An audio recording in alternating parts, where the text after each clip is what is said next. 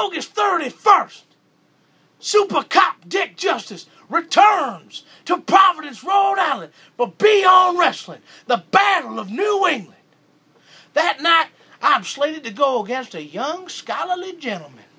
Gets good marks, good head on his shoulders, talented athlete, Francis Kip Stevens.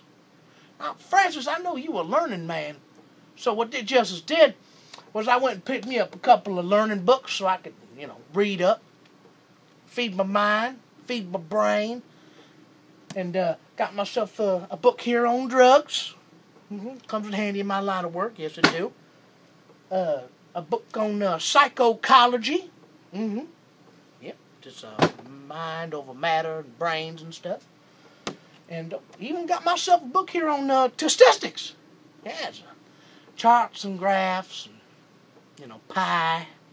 It's not the eating kind of pie, which was disappointing, but the number kind. And so I'm going to be honest with you, when I was reading them books, they was making my head hurt, migraines and whatnot. So you might got me beating that category.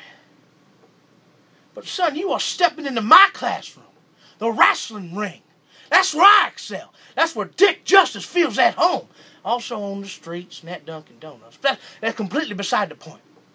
So when you step inside that wrestling ring, when you step into Beyond Wrestling, Battle of New England, you step into my classroom, and I'm taking you to school. And when that bell rings,